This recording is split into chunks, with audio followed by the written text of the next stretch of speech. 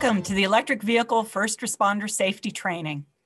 We've had about 40 people register to participate today, and we're looking forward to a very terrific hour for you. This is the National Alternative Fuels Training Consortium, Electric Vehicle First Responder Safety Training, sponsored by the Central Coast Clean Cities Coalition and the Clean Cities Coachella Valley region. I'm Trina Wafel, NAFTC Interim Director and your MC today. First, we'll review some tips about our webinar platform, Zoom. Then I'll introduce our sponsors for today's event, and our primary sponsor, the Central Coast Clean Cities Coalition, will discuss Clean Cities programs. Then I'll introduce our featured speaker, and we'll move into the presentation, followed by a question and answer session. So let's get started by reviewing Zoom. Please keep your microphones muted. You should have entered here with your microphones muted, and we ask that you please keep them muted. Pets and children do have a way of cutting in, so we want to minimize those distractions. And so that you can easily see the PowerPoint presentation, we recommend that you select either speaker view or standard in the gallery view button on the top right, or in the view button on the top right. Standard is what I like to use. When it comes time for questions and answers, please use the chat feature. It's a message balloon icon in the bottom center of your screen. If you have difficulties at all during this event, you can email our Zoom technical assistant. His name is Julian Arrego, and he is at julian.arrego@mail.wvu.edu, and he'll be monitoring his inbox to see if anyone's having trouble. We are recording today's event. You'll be receiving an email from our Clean Cities sponsors after today's event that will include a link to the webinar for later viewing and a tip sheet about some of the information you've heard today. Now, many of us are still on a learning curve, me as guilty as charged, in this brave new world of virtual meetings. So please bear with us if there are a few glitches from time to time. Now I'd like to introduce our wonderful sponsors. Our primary sponsor for today's event is the Central Coast Clean Cities Coalition, headed by Alex Economou as the C5 coordinator and an air quality specialist for the Santa Barbara County Air Pollution Control District in Santa Barbara, California. He has been involved with C5 since 2015, becoming the coalition's coordinator in 2020.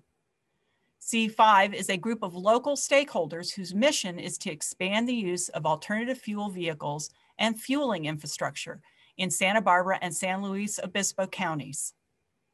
And from the Clean Cities Coachella Valley region, we have our secondary sponsor today, Ms. Georgia Sevright, who serves as coordinator and program manager there in Coachella Valley. She manages and directs the overall organization planning and programmatic tasks related to the coalition. Ms. Sevright collaborates with others to develop regional and corporate initiatives to advance the economy, protect the environment, and promote energy security by supporting local actions to reduce petroleum in transportation. I'd like to turn the screen over now to today's lead sponsor, Mr. Alex Economou, for a few words about the Clean Cities Coalitions. Alex, you can share your screen now. All right, thanks, Trina. Just bear with me as I share my screen.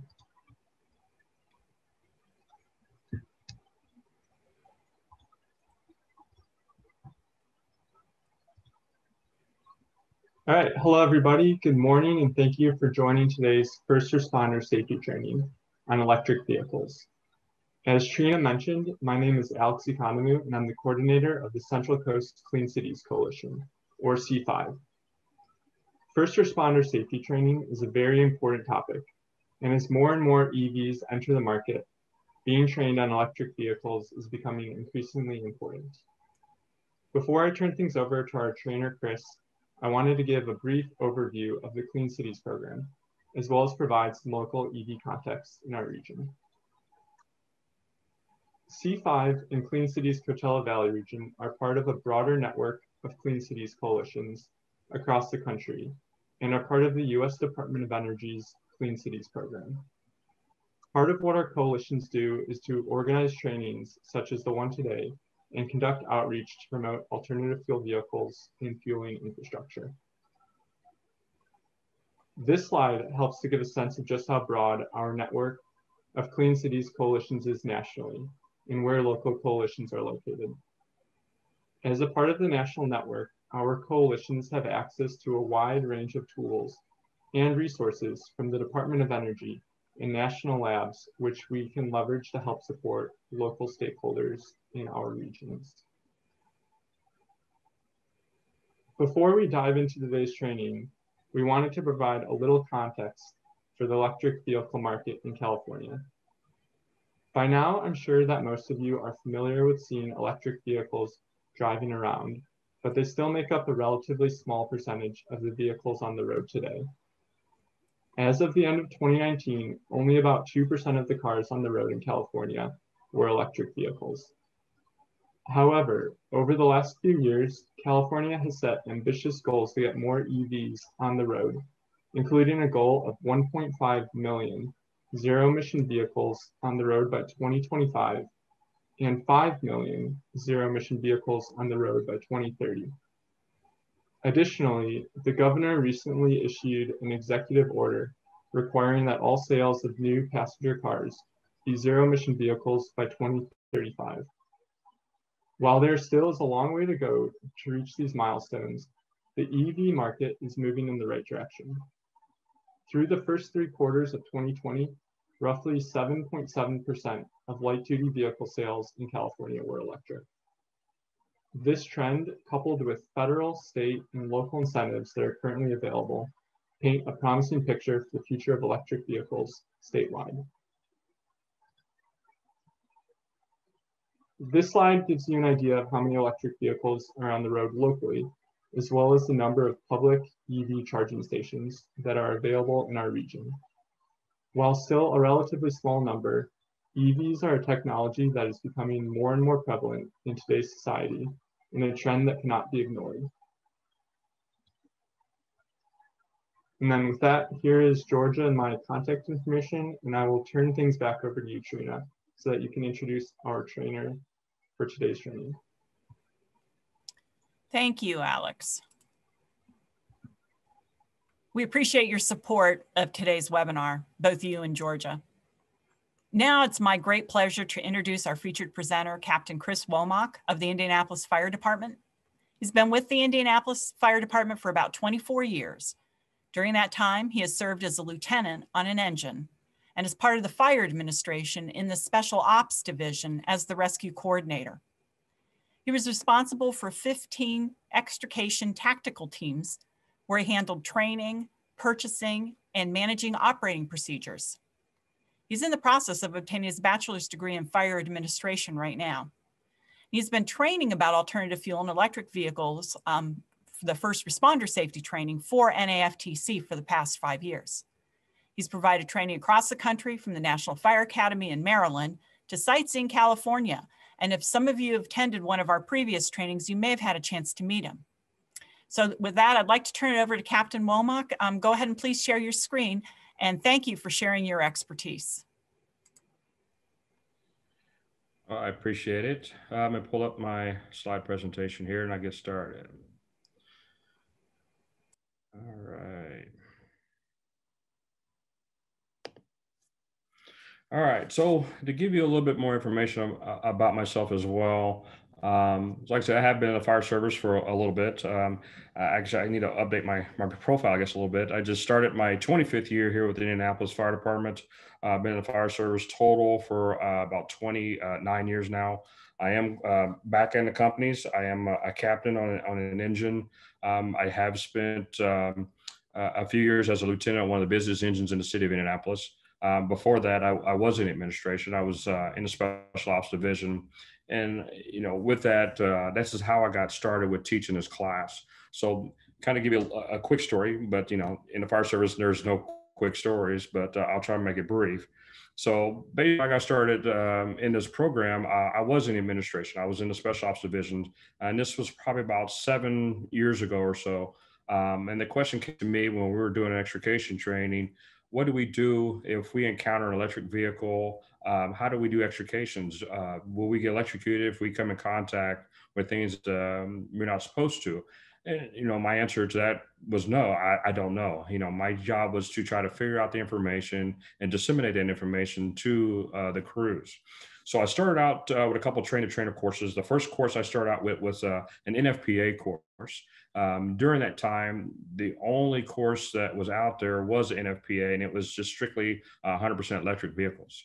And during that training, like I said, it was still pretty much new to everybody, especially in the fire service. So, it was kind of a little bit of like teaser information. It gave you a little brief information, just enough to almost like get you in trouble, I guess, so to speak. So I also reached out to different organizations to try to learn as well. So reached out to NFTC. It actually came into Indianapolis and did a trainer course there. So I attended one of those. Actually, I attended about 2 or 3 as they came to Indianapolis, and I also went to West Virginia University for a week-long course to try to learn a little bit more information, a little bit more in depth about the cars. During this time period, NFTC was fairly new to the first responder training world. So basically during that time, they had a gentleman that actually was a service tech that was teaching first responders on how to deal with these cars. And of course, those of us that, been in fire service a long time, we don't really do well with someone teaching us outside of the fire service world, because they don't necessarily know or understand what our job entails when it involves an accident. So when you get a service tech that's trying to teach firefighters how to deal with this car, they're more teaching the service aspect of it, some of the features of the car. And we really don't want to know, or don't necessarily need to know, all the ins and outs of these vehicles. We just need to know, what do we do when the vehicle's on fire or crash, right? I mean, we try to keep things simple in the fire service world. It goes back to the KISS method: keep it simple, stupid, right? So that's where I came in, 5 or so plus years ago with NFTC. We started talking about first responders. A lot of evaluations came back and said they wanted to hear from first responders. So we had a couple instances in Indianapolis that also that I reached out to NFTC, and that kind of made me, I guess, the go-to guy, I guess, so to speak, on our department on how to deal with these emergencies. So that's kind of how I got started with this. It wasn't necessarily the fact that I stayed at Holiday Inn Express once, or the fact that, how firefighters are, they sit in a recliner all day long and they Monday morning quarterback an incident that happened somewhere in the country, then they become an instructor. So it was one of those things where I actually tried to reach out and try to educate myself as much as possible, because like I said, we did have a couple of close calls in Indianapolis. So, just to give you, like I said, just a little information about me. So we'll dive into here. And, you are getting an abbreviated course. I mean, this course is usually 6 to 7 hour, in-person class. And during that class, what we do is we actually not only talk about the vehicles, we don't talk about emergency situations, we also do scenarios, but we also have the opportunity to walk around a lot of vehicles and see different types of vehicles. Having this relationship with the Clean City Coalitions, they actually have access and relationships with many dealerships and many different fleet services that have these vehicles, and they'll actually bring them out to us, or we can actually look over them, whether it be an electric vehicle or alternative fuel or any type of gaseous vehicle. So that's also good to have that hands-on. So like I said, you are getting a brief 1 hour segment, or a teaser, if you will, of this course. And like I said, we enjoy doing in-person classes. I like interacting with other firefighters. And too, like I said, we kind of share stories too, because there's maybe some incidents you may have had, and we'll discuss in the classroom as well. Like I said, I've been in the fire service a very long time, and even on the street, there's something I learn every single day. I always tell people, especially younger generations, stay away from the firefighters that say they think they know everything, because no one can actually know half the thing involving our job, because it's evolving every single day. So not only, like I said, during teachings, I learned something doing that. I also learned something when I'm taking these runs every day as well. So what I'm going to do is I'm going to turn my camera also, basically you'll be able to see in the slides, okay? So we'll get started if I get my slides to work. So a couple of things that we're going to talk about in this class is we're going to talk about identifying the vehicles. That's one thing that's one of the most important things out of this class is, we assume a lot of things in the fire service. One of the biggest things we assume is if we don't hear a vehicle running, we're going to assume that vehicle is turned off or powered down. And that could be disastrous for us when you talk about silent movement, because believe it or not, I mean, you're not going to hear anything with these cars. Actually, I was reading a story just yesterday. There was someone is trying to sue Elon Musk and Tesla because of their vehicles of killing their cats because the cats don't hear the vehicle to get out of the way of it. So they are pretty quiet, And like I said, I'm an animal lover too. So if anybody got offended by that, I'm sorry. But like I said, but that's the nature of the beast. I mean, these cars are very quiet. You don't hear them. Okay. So a couple of things we're also going to talk about. We're going to talk about high voltage cables. We'll talk briefly on like where they run. You'll hear a lot of stories, or a lot of people tell you that they're not in what you call typical cut places or cut points on these vehicles. But in our world, what is a typical cut point? We do a lot of different types of cuts on these vehicles depending on the emergency or the extrication that we need to do. So we need to try to get away from what they call typical cut points, because these orange cables can be located in multiple areas on this vehicle. We'll also talk about vehicle fires too, extinguishers. What type of extinguisher do you use for electrical fire or vehicle fire, whatever. But just to give you a spoiler alert, just use water, just like you do in a conventional vehicle. So that part is already taken care of. So this vehicle is a little different. This is a 100% electric vehicle. This is a car sharing program that actually started in Indianapolis. And I say started because it's no longer here. But from my understanding, this company also took their business out to LA and it's Chicago as well. So it's called a Bolloré. It's a French company that brought these cars over. It's a car sharing program that you'll start seeing a lot popping up all over the country. So these car sharing programs are bringing fleets of vehicles, electric vehicles, along with charging stations to operate within their cities. So it's basically, it takes place of an Uber or a Lyft, but now you're the driver of that vehicle. So you're seeing these pop up. So when Alex was talking about the 2% of the vehicles on the roadways there are electric vehicles, and I said, it must be a huge 2%, because I mean, the last couple of times I was out in California teaching, it seemed like everywhere I turned, there was an electric vehicle somewhere. I mean, there's Teslas everywhere and Priuses, so they're definitely out there. Okay. Now my slide stopped working. All right, here we go. So some of the safety features built into these vehicles, we got active and passive. Just like in a conventional vehicle, there's safety systems built into those cars as well. So you get involved in an accident involving a conventional vehicle, you have these switches that actually will shut down the fuel system of that vehicle. Same systems are located in these electric vehicles as well. So there's a couple other safety features they've actually added. When we talk about the high voltage system. So when we come across an accident or an extrication, the biggest fear is, what do? Can we touch this vehicle without becoming electrocuted? Because, in the fire service, we fear what we don't know, right? So, and I still hear of agencies all over the country that have a hands-off approach when it comes to electric vehicles because they're terrified of the car. They don't know about it, so that instills fear. So these safety features that are in these cars are built for not only the passengers, but also for first responders as well. So some of the safety features we'll talk about in these vehicles is, say, fault detection. So if the electrical system detects a short or a damaged cable, it would actually shut down the high voltage system and isolate the power just into the battery itself. If an airbag deploys, it would shut down the high voltage systems as well. But how many times have we gone in a car accident? You see a car that's, tore up pretty well, and you don't see an airbag deployment. Sometimes it just makes you scratch your head. So there's other safety features that act as well. So not only the fault detection, not only the airbag, but you also have impact detection. So if that vehicle detects some kind of a collision or an impact, even without the airbag going off, it will actually shut down the high voltage system, just the same as it would if you were a conventional vehicle.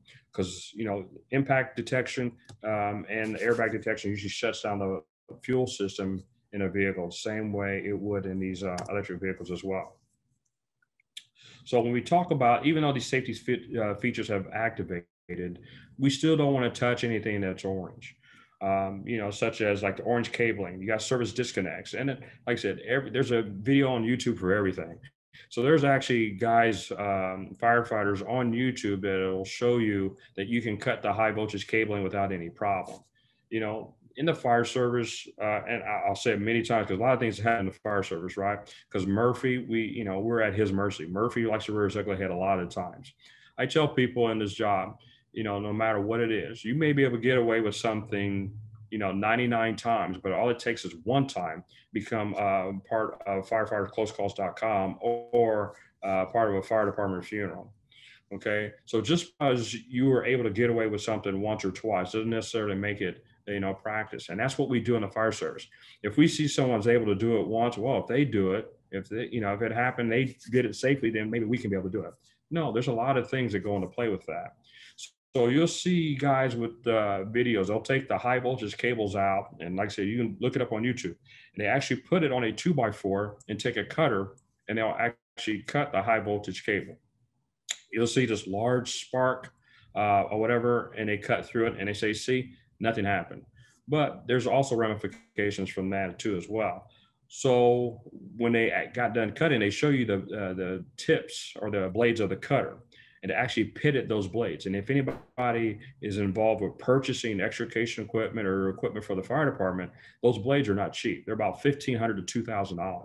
So therefore, we already know in the municipalities, it's hard to get funding for things that we absolutely need. So why are we do damage to equipment that we know we're probably not gonna get replaced anytime soon, and we may need later on down the road? Second, they actually put this high voltage cable on a 2x4. So even though there are cars that are called woodies, believe it or not, there's not too many cars on a roadway that are actually made of wood, because we know wood doesn't conduct electricity, right?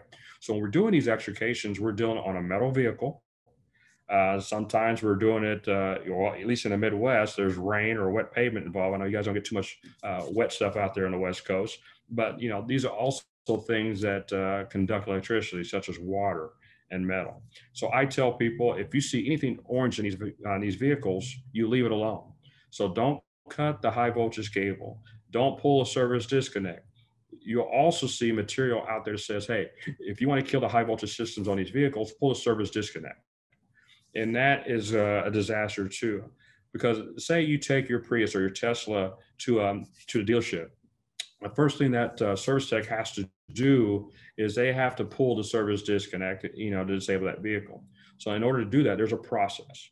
They have to take the key fob and they have to remove that key fob at least 20, 25 feet away, put it in a box, because if that key fob is anywhere near the vehicle, as you pull that service disconnect, that service disconnect can arc, and that arc can be very dangerous or harmful to the individual pulling. So after they take the key fob, put it in a secure location, then they put it on insulated lineman gloves and then pull the service disconnect to avoid electrocution. So let's talk about insulated lineman gloves for a minute. And I know there's some agencies, there's some departments that actually carry these gloves on their apparatus as part of their equipment. And to me, it's a huge liability, because one, when you talk to a lineman or electrician that has these gloves, they do a daily check of their gloves and their equipment. It's a two-part glove. So you have the inner part of that glove is like a rubber glove, or similar to what you call a kitchen glove. What they do is they blow air into that glove and they tie it into a knot. That glove has got to be able to hold that air in that glove without any leakage, because a hole as small as a pinhole can be fatal to a lineman if he's encountered anything that's live. Also, the outer glove is more like our fire department gloves, like that leather glove type. Okay, so when we talk about daily checks on our apparatus, I know like engineers or whoever does your daily checks, how do we normally do daily checks on a fire apparatus? Do we go through every single compartment, every little tool, nook and cranny, and test them out? Well, we all know the answer to that, pretty much no. Especially on a Sunday morning, you come in, you're tired from the night before, you're doing your apparatus checks, and basically you just go, yep, it looks like it's there, and you do a check mark on it, okay? So are we gonna have crews sit there and do checks like they're supposed to? Are they gonna inflate that glove every single day? No.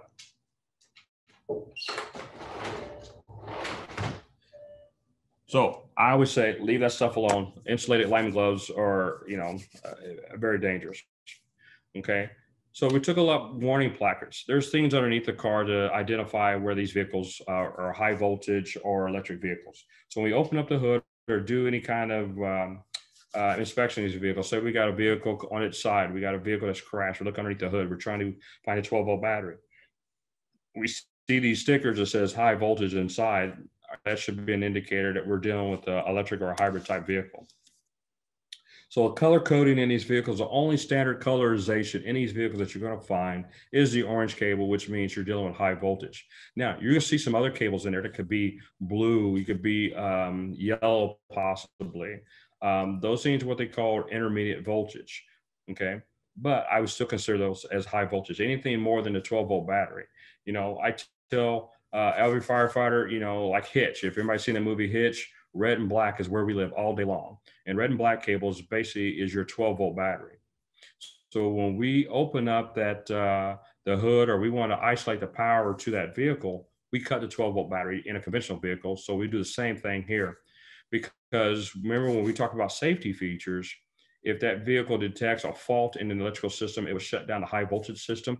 Same thing here. In that high voltage system, there's what they call a relay, high voltage relay, which is operated and powered by the 12-volt battery. So when the power's onto this vehicle, that relay is in a closed position or inline position. So when we turn the vehicle off or we cut the 12-volt battery, that relay will open up. It will shut down the high voltage system and actually isolate all the power into the high voltage battery itself. So therefore, when we're talking about disabling the battery on these types of vehicles or a conventional vehicle, we do it the same way. We find a 12-volt battery if we can, and we cut the 12-volt battery to isolate that power. Now, I tell people don't spend too much time trying to find that battery, because like for my department, for instance, if we pull up on an extrication run, we're throwing 25 to 30 firefighters on scene right off the bat. So I've got manpower for days. If I wanted to, task one person with trying to find a 12-volt battery, I can do that. Smaller departments don't have that luxury. I was in Louisiana last month teaching a class, and on an extrication run, they were lucky to get 6 to 7 people on an extrication run. So therefore, your manpower is, critical. It's crucial. You got to have everybody, all hands on deck to get a task done.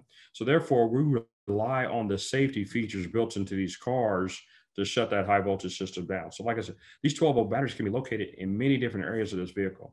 You'll find some underneath the hood. You can find some underneath the passenger seat in the rear of the car. You'll find some on the passenger seat in the front of the car. There's even some brands that you may even find a 12-volt battery underneath the driver's seat of that vehicle. So just imagine how complicated that would be. If we actually had to do an extrication, how are we going to get the 12-volt battery? We can't even get to the patient. So that's why I say we rely on some of these safety features built into these cars before we start, try to find a 12-volt battery, wasting time doing that. And you'll see, like I said, I'll go through some of these PowerPoints pretty quick. I'm not a PowerPoint type instructor. I leave some of this information so you guys can have something to read and look at as well.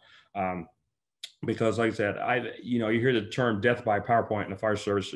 I'm not one that likes to attend classes and see an instructor just read a PowerPoint word for word. To me, that's kind of insulting to my intelligence, because, believe it or not, I am a fireman, but I can read. Even though you throw some pictures in there, you get my attention a little bit more, right?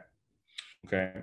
So we talk about the high voltage system. Now, let's talk about some of the other things that are associated with electric vehicles. So when I tell people, about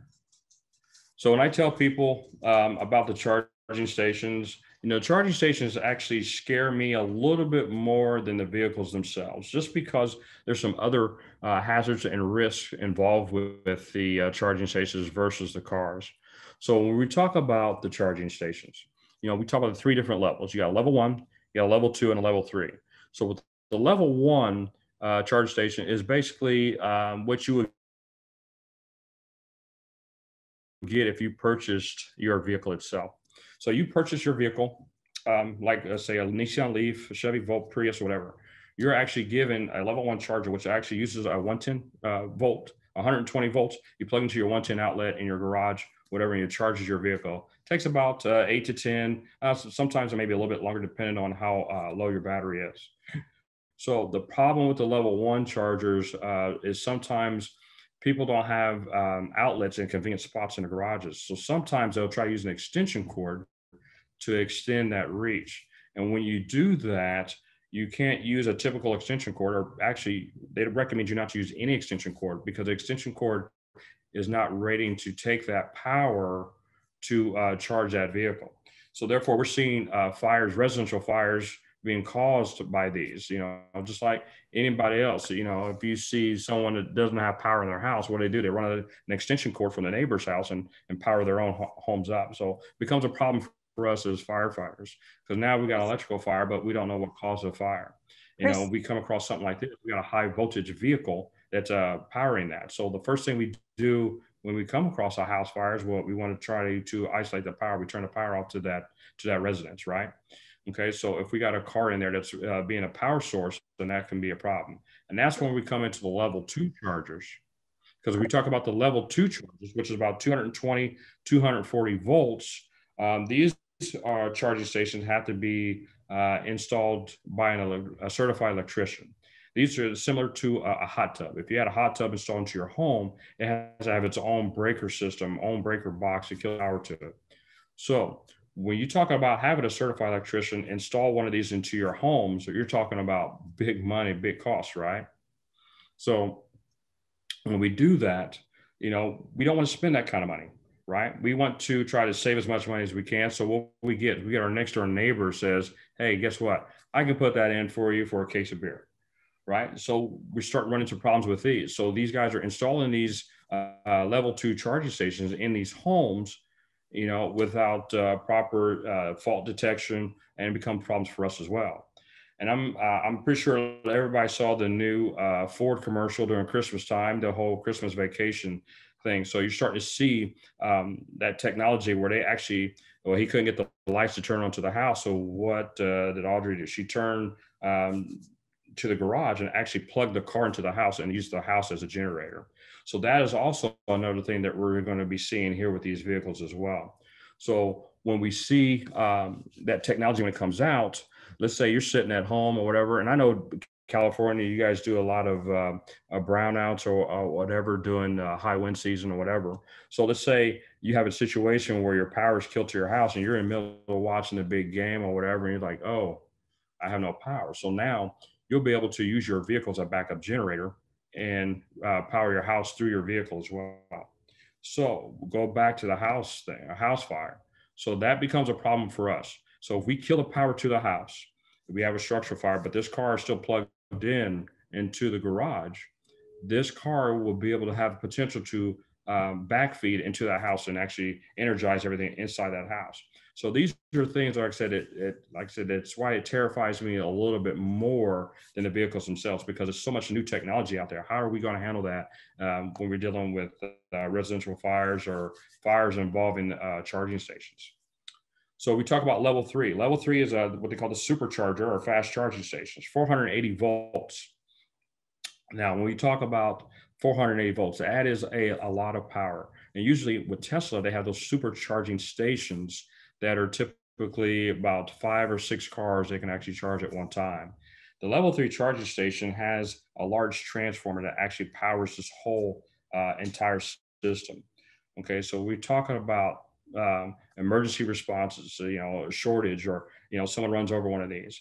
These level 3s are also powered sometimes by solar panels as well. So you're familiar with solar panels, that's a lot of electricity coming in for storage. And so therefore we deal with emergencies. How do we handle those type things? So, which is a very good question, and leads me to coming up, if I can get my PowerPoint to keeps freezing up on me. So we talk about charging station, we talk about all these power. So level 2 is like this charger you'll see here. These are what you're going to see in a commercial setting, like at your malls, your restaurants, your hotels. Now, the biggest problem with this, these are charging stations here in Indianapolis. If you look in front of that, there is not much room from the curb, So we talk about vehicles. We have a lot of vehicles that run into houses. We have vehicles that run into buildings. So just imagine someone trying to parallel their car into this parking spot. What keeps them from running over one of these charging stations? Remember, this is a type 2, so you talk about 240 volts coming up from underneath there. A lot of these companies, or some companies, actually put bollards in front of them so people do not accidentally run over them and park on top of them. Because if you look at this, whether it be law enforcement or EMS personnel, which I also teach as well, you see a car parked on top of one of these things, you're going to assume that that's going to be a possible parking meter, right? So if you got a car sitting on top of a cable that has 240 volts coming to it, what do you think the problem is going to be in that situation? So now you're going to have an energized car by a power line underneath. So how do we handle emergencies involving that? One, I tell people, know your district. And there's apps out there like PlugShare. Department of Energy also has one where you can actually locate your charging stations. In my district, we have tons of charging stations. So if I get a car accident in a certain location in my district, I'm already thinking, okay, if this car is on the sidewalk, I know I've got charging stations there. How am I going to get the power to this thing? So when I was in the office, in Special Ops Division, they were installing these. And my recommendation was, let's put shutoffs to these charging stations. So if we do have an incident, we can kill the power to it. So this pedestal is what they call the meter pedestal. Basically, this one just monitors how much electricity is being used. This pedestal is actually the shutoff for it. So you see there's a little padlock there. This one's before we actually had them put stickers on it. So right above that padlock, there'd be a sticker that says fire department use only. So what we would do is take the bolt cutters, we open up this, we'll cut the padlock off, we open it up. Oh, there's one with the sticker on it. It's a different look on it. So it has a sticker, says for fire department use only. We cut the padlock off, we open it up, and inside of it, it looks like a little breaker box or even a switch. What we do is we will shut the power off to the whole charging station, not just the one charger, but the whole charging station itself. We also had them put a padlock inside the charging station so we could re-secure it. So we practice our lockout, tag out. So we re-secure that, lock it back up. We kill the power to the whole charging station. Because we know if we don't do that, publics, they're going to be inconvenienced, right? So they're going to come back and throw the power back on because they want to charge their car, right? It's a me society. It's all about safety. So now let's say we didn't have a shut-off kiosk to our charge station. How do we kill the power to this? And that is one of the biggest questions we run into across the country because there was no standardization when they installed these charging stations. You know how technology supersedes code. So they start installing these things and there was no shutoffs. So basically we do have some in our city that do not have shutoffs. So basically what we did was I wrote an SOP that basically mirrored my power line SOP. So if I had a charging station that was compromised or a car parked on top of it, we would treat it just like it was a live power line. And so therefore we call the power company to come out, kill the power to that grid before we actually did anything to it. So when you start doing that a couple of times, businesses get a little upset because now you're killing power to their company, to their business, and they're losing money. So that is also something you need to find out that's in your area. Where are your charging stations located? And do you have shutoffs for them? And if you don't, write an SOP to make sure everybody's aware on how and what the process is to kill the power to these charging stations as well. Okay, so we talked about the whole charging stations.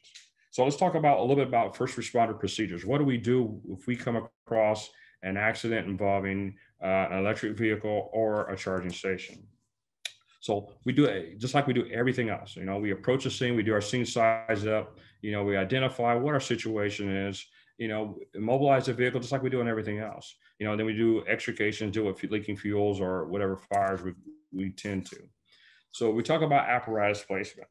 If anybody's ever done Tim's training or it's our in-time training, it's a good training to go to. It actually talks about how to place your apparatus in certain positions.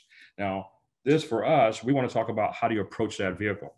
We always want to approach the vehicle from a 45-degree angle because it does two things for us. One, we can identify the type of vehicle at a 45-degree angle, and we're not putting ourselves in harm's way for that silent movement.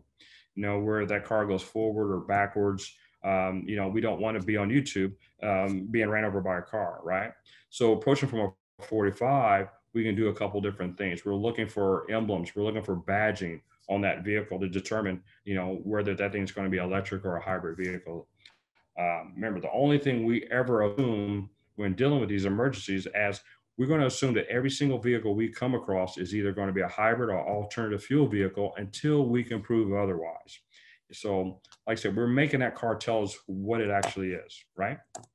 So this is what I was talking about when we were talking about Tim's training. It's a good class. It's a FEMA class. It's a very good class to attend.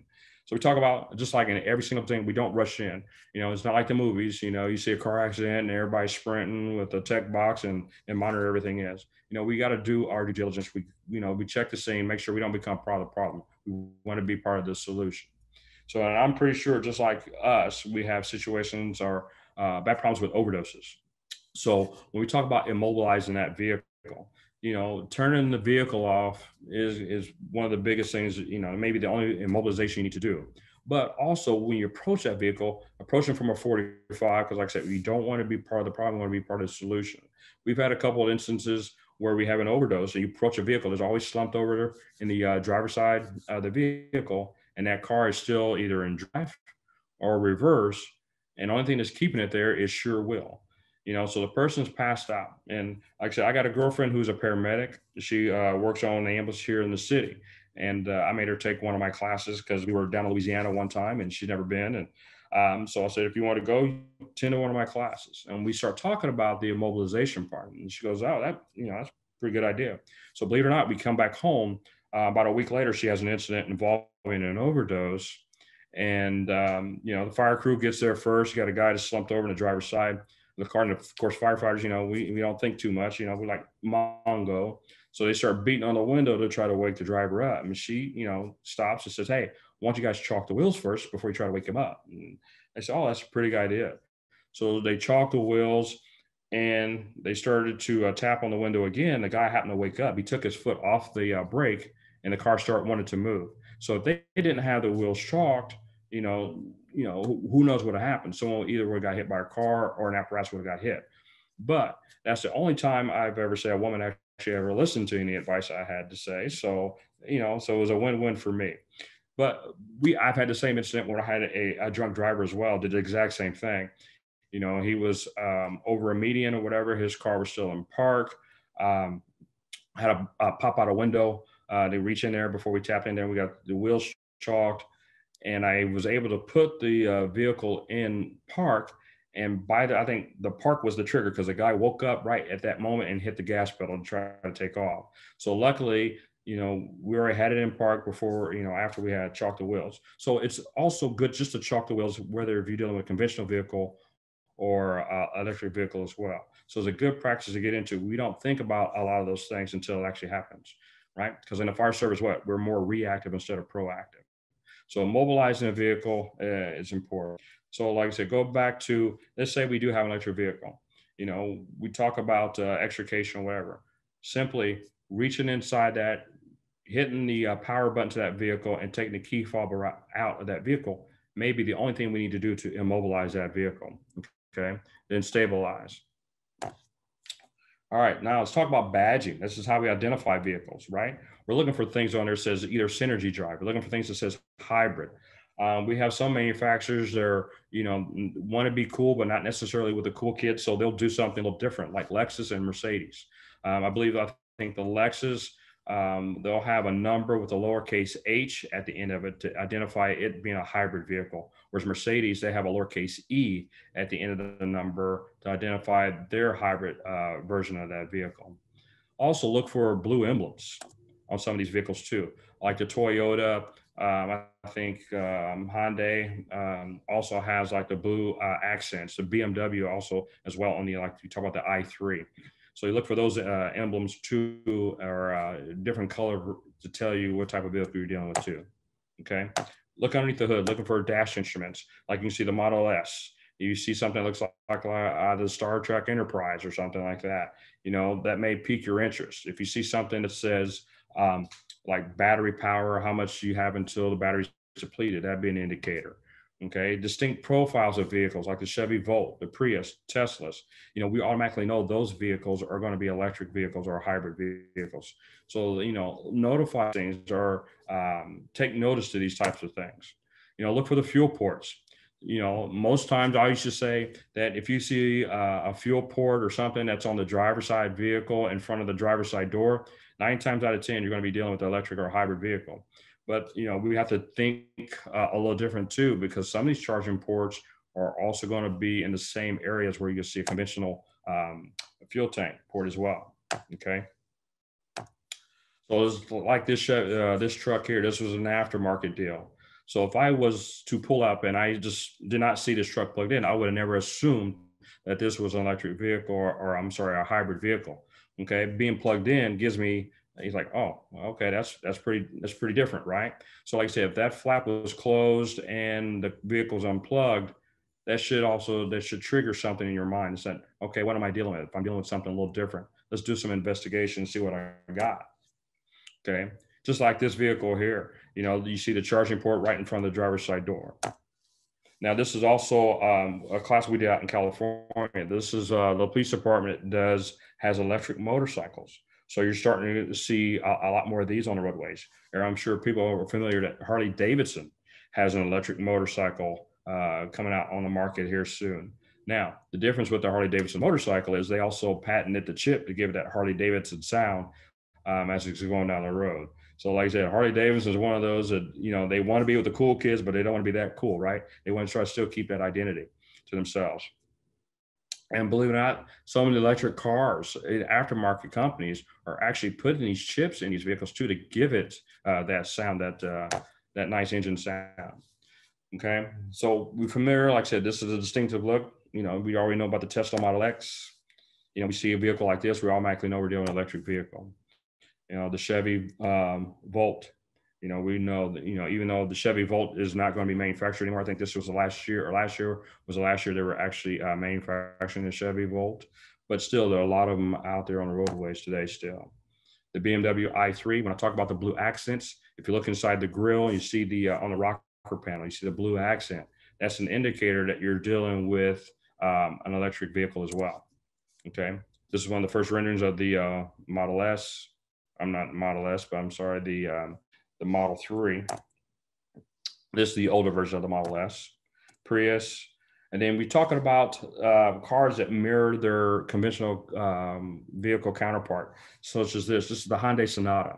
So the Hyundai Sonata hybrid vehicle mirrors its conventional vehicle counterpart. And you're starting to see a lot more of that with a lot of different manufacturers out there. So a lot of manufacturers, are going to that same dynamic, because people like the distinct look of the car, the Impalas, like the Sonatas, whatever, but they also want the hybrid version as well. They want that hybrid feel. So they're actually making them mirror the counterparts. So we look at this car. This was taken 2 years ago when I was out at Vegas at the SEMA convention. I was doing a presentation there. This is an aftermarket Mustang Lithium. This is a 100% electric vehicle done aftermarket, 900 horsepower. Right. So we look at the other side to say if this hood is closed, there's nothing to indicate that this is an electric vehicle. On this vehicle, the charging port is actually on the driver's side in the rear, just where the fuel port would be. So therefore, like I said, if this thing was closed up, there's no blue accents. There's nothing to indicate unless you look at the spoiler on the front, it says lithium. You're like, okay, what does that necessarily mean? Lithium doesn't necessarily mean it's an electric vehicle. It's not a identifying branding that you're going to see on a lot of vehicles. So that should pique your interest as well too. Okay, so we talk about opening the hood, open up fueling ports, or if the driver's available, ask the driver what type of vehicle it is. This is what I talk about assumptions. We can't assume just because we see this vehicle, it's like, oh, guess what? That's not an electric vehicle, so we're good. That is not the case. Like I said, this thing is 100% electric. So we talk about 900 horsepower. So just imagine if you make that mistake and assume this is a conventional vehicle because you don't hear it running, you're standing in front of it or in the back of it, and the person hits a gas pedal and this thing starts to move. Well, guess what? That's a lot of power behind you. I mean, unless you just got that one guy on your crew you really don't like anymore, then you can put that guy in that position. Or if you're in the promotion process and the guy in front of you is in front of the car, therefore you can put him right there and that'll bump you up on that list real quick. Okay. So like I said, assumptions is a major component of all screw ups in the fire service, right? So that's why I said we have to be safe. We have to do our due diligence. Now, everybody's jumping on the bandwagon for electric vehicles. This is Ferrari's version of their electric vehicle, also 900 horsepower, right? So like I said, we come across this, you're not going to think that it's going to be an electric vehicle, okay? You're going to think it's conventional. This is Lamborghini's version of the electric vehicle. To me, it looks like the new Batmobile, which is pretty cool, and I would like to see that in the new Batman movie. That'd be pretty cool. But like I said, you're starting to see a lot of these everybody's jumping on the bandwagon for electric vehicles. Now, this was also at the SEMA convention 2 years ago. This is a 1952 Chevy. So you pull up on this on an accident on the interstate or whatever, you look at that and say, oh, there's no way that can be an electric vehicle, right? So like I said, it goes back to that one major component of being of an assumption that can go wrong. This truck has two, not one, but two Chevy Bolt motors inside this vehicle, right? And on both sides of this motor, you see two charging ports. One on the right side is right next to where the coolant is, and the other on the other side is on that firewall. I'm not sorry, the firewall, but the fender. You see another charging port there. Okay, so you're not going to see the charging ports on the exterior of this vehicle. So therefore, when we see this vehicle when closed up, there's nothing to indicate that this is an electric vehicle, with the exception of you may see E10 written on as an emblem on the side panels. So where are the batteries located on this truck? The whole bed of the truck is full of lithium-ion batteries. So like I said, now looking at this view, there's no indicator, not on the rear, that you're going to see that this vehicle is an electric vehicle. So this go back to assumptions, okay? We can't assume that every single vehicle, no matter how old, right? So everybody's seen the Tesla truck. Now, Mercedes-Benz is coming out with their version of the big box truck, and they're actually out there already. So a lot of Volvo is even coming out with the electric truck as well. So everybody's jumping on the bandwagon. We're going to start seeing a lot more of these vehicles on the roadway, just like Alex mentioned earlier. And I do believe by 2025, GM announced they want to have 30 different variations of an electric vehicle on the roadway. They also want to eventually go to 100% electric vehicle, such as a lot of manufacturers do, because they found out it is actually a whole lot cheaper to make an electric vehicle. There's a lot less moving parts. There's not an internal combustion engine. There's not, all these moving things that you have to contend with to build a car. They can build them a whole lot faster and a whole lot cheaper than a conventional vehicle. So we talk about immobilization. Like I said, it could be as simple as turning that vehicle off, right? Chalking the wheels, keeping your vehicle in a position between you and that car, right? You can use your apparatus as a buffer. Now, the chief won't like that, if that car happens to move and does damage to that vehicle, right? So therefore, like I said, try to use your head, we have chalks on every single apparatus. Yes, some apparatus, chalks are a little bit bigger than others. And two, some of these vehicles sit a little bit lower to the ground, so it's going to be difficult to chalk the wheels of these vehicles. So we have to start talking about how are we going to mobilize these vehicles? Can we put a set of 4x4s on an apparatus to handle that? Actually, one is I used a tech box on an apparatus, and because the front of the car was set pretty low on the ground, but I used apparatus step chalks for the rear tires.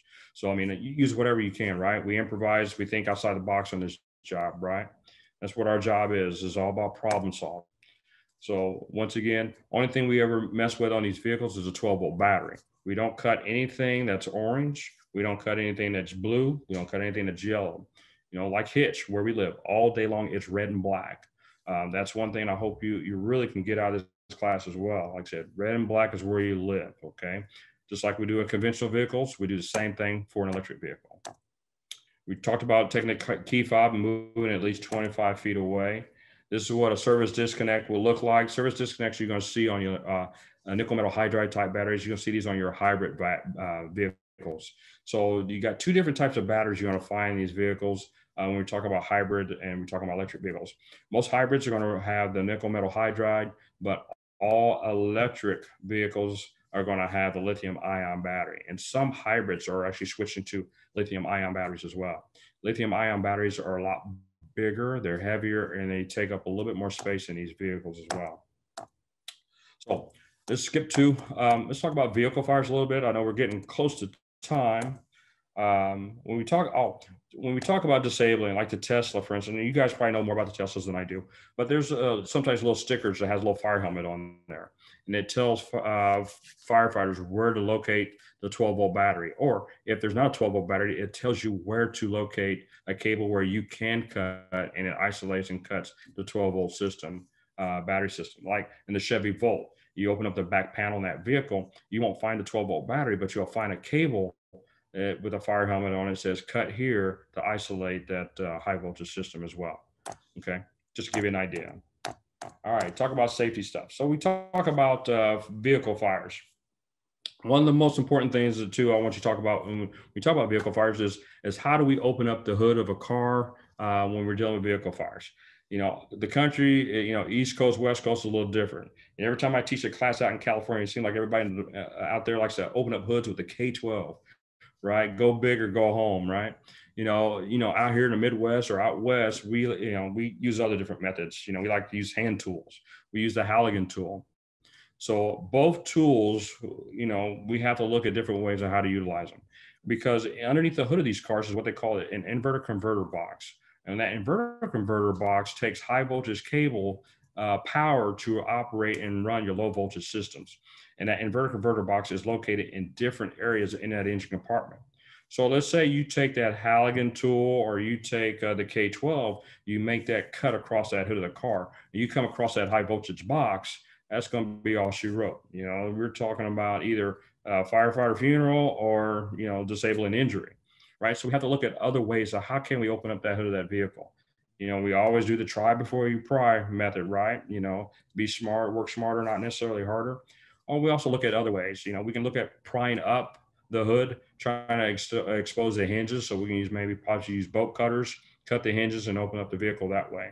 But we have to get out of that mindset of always wanting to tear things up. You know, we always got that Mongo guy, the crew that just loves to tear things up, right? Because that's what we get paid to do. We get paid good money to tear things up and destroy things. So same thing with the Halligan tool. You know, a Halligan tool, we'll put more holes in the hood of that car to pry it open. You know, we can actually just shoot water through it because we can turn it into Swiss cheese, right? But same principle there. We take that spike of that tool and you come in contact with that inverter converter box, and that's still going to be all she wrote, right? We got metal on metal, metal hitting an electric box or whatever. Okay, so that's disastrous for us. We don't want to do anything like that, right? Actually, my computer's about to die for some reason here. All right, so we try to get into that aspect. So when we talk about how do we put out the fires inside these vehicles, so can we use water? And the answer is absolutely. You know, we can drive these vehicles in the rain. You can drive them on the roadway, right? So these cars are not eels. So we tell people, yes, you can actually absolutely throw water on it. The only difference is it's going to take a lot more water, not only to extinguish, but also to cool the batteries down, right? So when we talk about that, so we talk about where's the location of these batteries. They're located either underneath the rear seat or in the floorboard of the car. So what are those batteries covered by? Either upholstery or carpet. So we can't get water directly onto that battery to cool it down.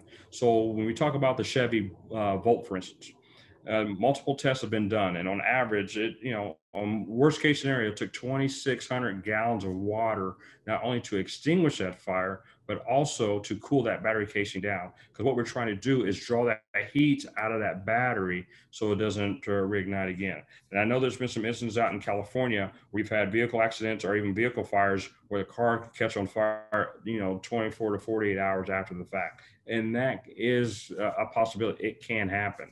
Just like, anything in a fire, right? I mean, the house fires, we get rekindles. well, we don't get rekindles. We just get someone to set the fire again. So that's my story. I'm sticking to it, right? So like I said, we tell people, just throw as much water as you can. Just like we treat like a dumpster fire. We try to fill that car up with as much water, and we throw as much water as you can. But people's like, man, I want to ask for a second engine on a vehicle fire, because most apparatus, like our engines, only carry 500 gallons of water. So if I don't have a hydrant, guess what? I'm gonna have to call for another engine. But I tell people the flip side of that is you do not want to be called for a rekindle on a car fire, right? That's a lot more embarrassing than being called on a rekindle on a residence fire. So therefore, use the water you got. It's, well, in the Midwest is a great abundance. So out west is not so much. Okay, so like I said, you can put water on these. When we talk about extrications real quick, I know we're getting close. Peeling and peaking. We're not only peeling and peaking for airbag, because now you can find 13, 15 airbags in these vehicles, but we're also peeling and peaking to try to find where those high voltage cables may be running. They could be in the rocker panel. They could be like in a Tesla. They can go up the A pillar on the passenger side. So we talk about doing a dash lift or modified dash roll. We have to make that relief cut. Well, there's things behind that pillar that we cannot cut into, such as the inverter converter box and also orange cabling back there. So peeling and peaking is very, very important too when we start doing extrication, not only for airbags, but also for orange cables. So like I said, I know this was pretty quick. We got to, try to cover a lot of information, which is, it's kind of to wrap your head around. I know, I understand that. But like I said, just remember, you're getting a condensed version of this class. I mean, it's, typically it's about 6 to 7 hours long. Like I said, we get into a lot more information on these vehicles. So real quick, we'll, open up for some questions if anybody has any questions. Yeah, please go ahead and use the chat feature if you've got any questions. I know we are, running a little short on time, but if anyone's got a question they'd like to ask Captain Womack's opinion about. I'm scanning and don't see that anything's come in yet. I said, and if you do, I want to say thank you to the Clean Cities Coalitions for giving us the opportunity to do this class. Like I said, they are great resources. Like I said, Alex put up some information on how many electric vehicles you have out there on the roadways, charging stations. Like I said, they are great resources to utilize, especially in our line of work. Because like I said, sometimes we want to pull that data every once in a while, just to give us an idea, especially where our charging station is located, how many we have in our areas as well. If company officers, I always tell people, look at those apps. It doesn't hurt. Try to, if you're out driving, coming back from a run, keep your eye out. Look at the corners. Look on the side streets. Where your charging station is located. I also, do it when I'm, driving down the roadway anyway. I try to look at, identify a vehicle next to me if it's a hybrid or not. So it just gives me something to look for. Like I said, maybe something different that I have never seen before. So always be cognizant of what's around you. Like I said, the technology is out there. It's only going to get bigger. We're going to see a lot more on the roadways. Like I said, in 2035, they're trying to make it to where it's going to be, illegal to even purchase a conventional vehicle. They want something that's going to be either a hybrid or electric vehicle or some type of low emissions vehicle. So Chris, we're going to be. We do have one question that's come in that you'd mentioned yes. To watch for a thermal wave. And one of our participants would like to know if you could expand on that a little bit. So when we talk about that thermal wave, so remember when we talk about the battery heating up, so even during a collision, that battery is not designed, just like, cars are not designed to hit things on impact. So that battery case is not designed really to take a lot of force. So sometimes you'll have that thing we call thermal runaway. So it's like electrical fire. So that battery may slowly heat up. So you talk about using your ticks and try to determine, hey, is the temperature of that battery case something I need to be concerned about? Is it continuing to heat up? Because the last thing you want to do is have that car be towed to a lot, catch on fire. The next thing you know, you've got 20, 30 cars to catch on fire. It seems like we have 2 of those a year at the same lot. Someone gets a car, catch on fire, and we got a whole lot of burning of cars. So that's why we talk about with like arson investigators. We even teach tow truck operators. So when we tow one of these vehicles, it has to be put into a lot isolated from itself for at least 24 hours. So we don't have that thermal runaway. So you may be on scene and that battery looks good with your tick, but 24 to 40 hours later, that thing can be slowly heating up and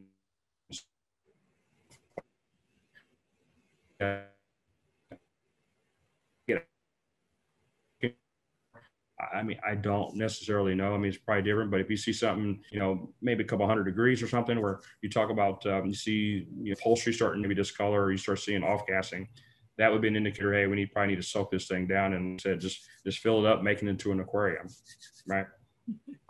Any other questions? That's all I've got there for right now. Let's see. And Alex Economou just put in the chat box for everyone a link to a website where you can track how many electric vehicles are on the road in California. So if you hit your little chat balloon, even if you didn't have a question, you can see the information that Alex is sharing there. Alex also shared the links for the plugshare.com and for the Energy Department's list of stations, EV stations. So you may want to check those links out too. It's www.plugshare.com and AFDC, that's afdc.energy.gov/stations/#find/nearest. Leave it to the government to come up with a really URL. Right, and honestly, I would use both of them. Just like if we have hazmat instance, right? You know, we looking up a chemical, we use multiple resources. Same thing here, because there's going to be one app that may not be updated, whereas the other one will be. Because I've seen that, especially in my area. Because I pulled up before and said, I know there's a charging station in that area, and I pull up the other app, and one will show it, and the other one has not been updated yet. So I would say utilize both of those apps, and like I said, just do your due diligence, look in your area, try to see what's out there. Well, thanks, Chris. Really appreciate it. I'd like to see if Alex or Georgia have any final words they'd like to share with our participants. Yeah, thanks, Trina. I'd just like to thank all the first responders for tuning into today's training, and also for all the work that you do to make our communities a safer place to live.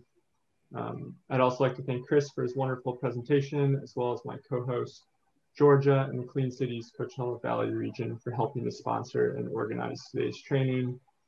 Lastly, just a quick reminder for folks that tomorrow we will be hosting another first responder training on gaseous fueled vehicles, and hopefully you all have received the sign-up information for tomorrow's training. But if not, feel free to reach out to one of us and we can send you the info. And back to you, Trina. Well, thank you. And also as a final reminder, in a couple days or so, you'll be receiving an email from our sponsors with a link to today's presentation once we get that up online, so that you can go back and review or share with your colleagues who may not have been able to attend today. Just let them know that this is available. And we will be sending a tip sheet primarily on identification of vehicles. And so with that, I'd like to thank you for joining us and wish you a great day.